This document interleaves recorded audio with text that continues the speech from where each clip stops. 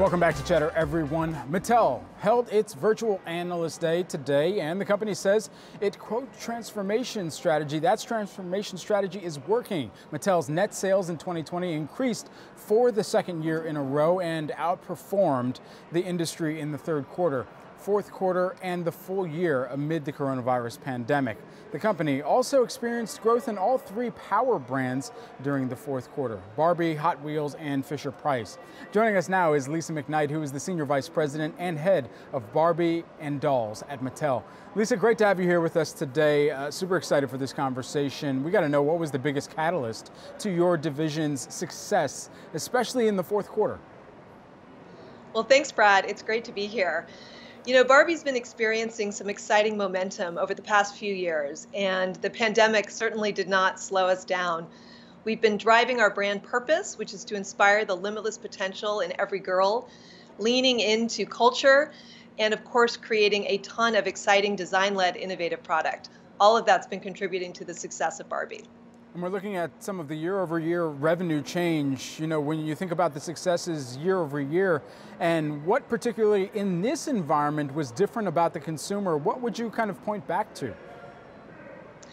Well, the entire toy industry performed quite well against the backdrop of the pandemic, and Mattel certainly outperformed and outpaced. We have a stable of, legacy brands that consumers connect with, and brands like Barbie were especially appealing. Not only is Barbie, again, the premier brand in connecting to culture, reflecting what's going on around us, but we made a real effort to shift our strategies. We leaned into social to make sure that we were cultivating conversation right out of the gate and providing not only entertaining content, but also important relevant content to help parents navigate through this incredible time. What other categories does that enter Barbie into when you think about that direct-to-consumer strategy to drive more revenue and increase sales? Well, what I'm really excited about is every segment of the Barbie business was up last year. And in fact, all regions of the world were also up last year. And, we had our highest growth year over year in 2 decades. So Barbie is incredibly strong right now with a really profound foundation. Having said that, though, we certainly had some breakouts. We introduced the new product line that you're showing now called Barbie Extra. That is a line that is hyper relevant in terms of fashion and trend with great details. And it's reaching our core audience, but we've also seen it's appealing to an older girl, which is giving us incremental sales, which is very exciting.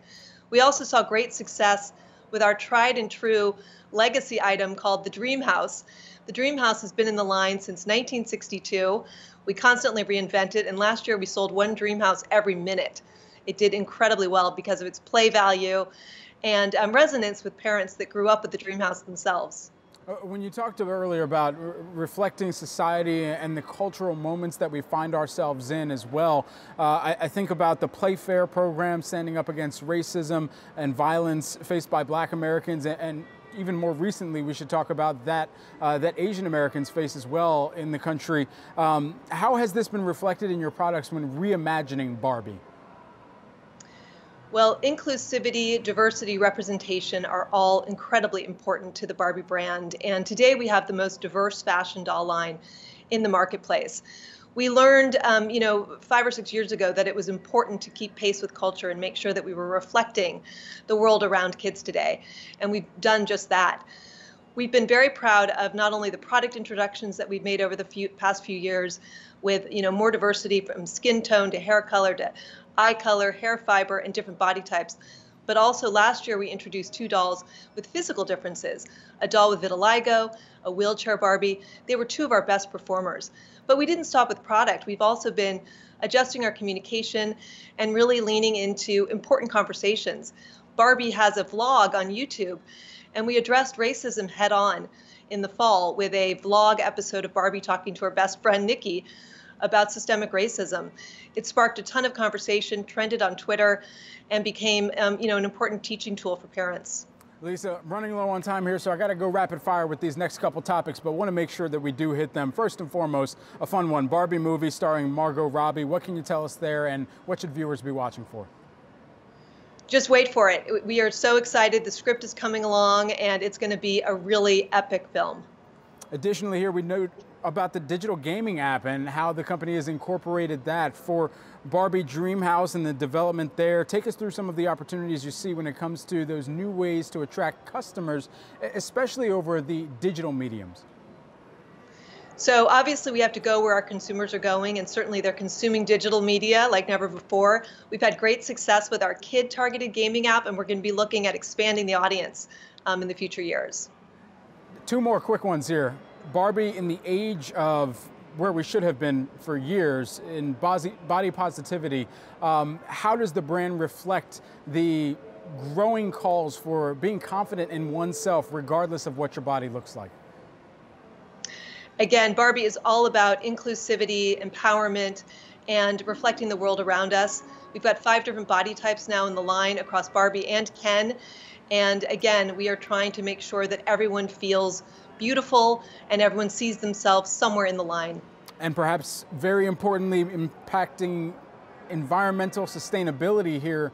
We got to talk about that because Mattel's previously announced the goal to achieve 100% recyclable or bio-based plastic materials in all products and packaging. 2030, the target there. What are some of the early actions the company's taking? Well, I couldn't be more proud of Mattel's commitment to sustainability by 2030. Naturally, all of our brands are working on their own answer to that. I'll have more to share with you on Barbie-specific plans later this spring. Lisa, you crushed it in the rapid fire, the red zone, if you will. Thank you so much for joining us here today. Lisa McKnight, who's the Senior Vice President and Head of Barbie and Dolls at Mattel, joining us today.